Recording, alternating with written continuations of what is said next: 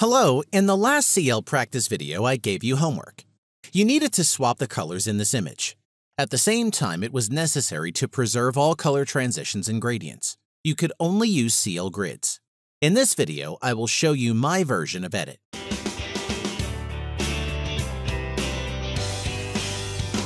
So let's begin. First, you need to select a comparison mode so that you can see where you need to go. The comparison is enabled by pressing C key. I position the pictures vertically by pressing the V key. To swap the colors in the image, I need to flip one of the CL grids horizontally. It would work perfectly if our primary colors of the image were located on opposite ends of the grid. But this is not my case, and you can be sure of this by opening the tab with the AB grid. The red-orange color is opposite the turquoise, but the second half of the image has a blue tint. Therefore, I flip the bottom grid horizontally.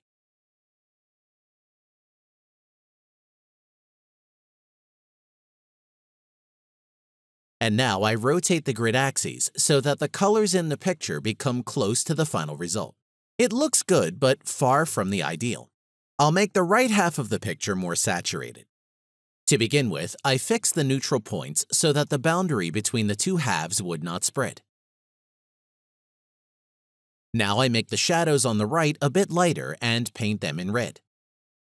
Like this. And I add yellow to the highlights. To see the result quality better, I will compare the red half of the original with what I got. I turn on the split comparison mode by pressing the X key, and then turn on the vertical orientation by pressing the V key. Now before half is on the left, and after half is on the right. I see that my image needs to be made redder. I will do it on the top grid. Now I'm happy with everything, so let's compare the other blue halves. How to do it? You need to press the A key and swap the before-after views. Pay attention. Now the before is on the right, and after is on the left. It is well noticeable that I will need to reduce the saturation, make the shadows darker, and shift the color towards the turquoise. I'll make the shadows darker and tune the color.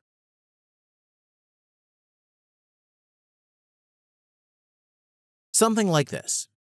And I'll make the highlights a little lighter to increase the contrast. And I'll make them a little bluer. Done. Let's compare now before and after. So here's how this image was before, and there's the picture I got after. Let's now open the color wheel by pressing the F7 key and look at the color quality. This is the before and after. There are no sharp transitions or steps on the color wheel, so I will not get posterization. Let's do another version of the edit.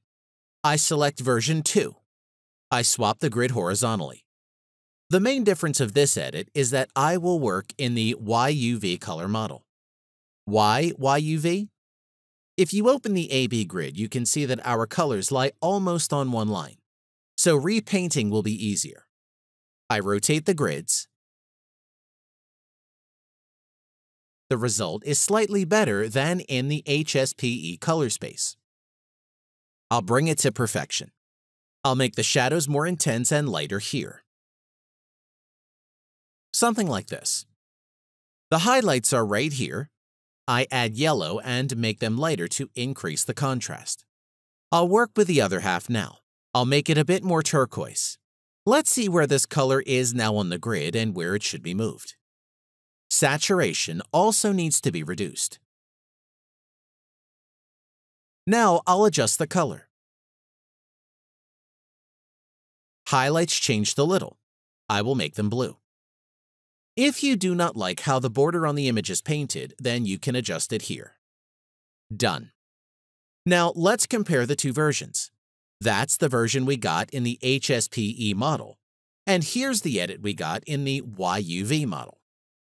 Links to the presets are under the video on YouTube. You can download them, apply, and choose what you like best. Let's open the color wheel. Here is the YUV version. Here is HSPE. Of course, you can do something like this by painting masks manually. But imagine that you have a video, and this means that your color gradients can move around the screen.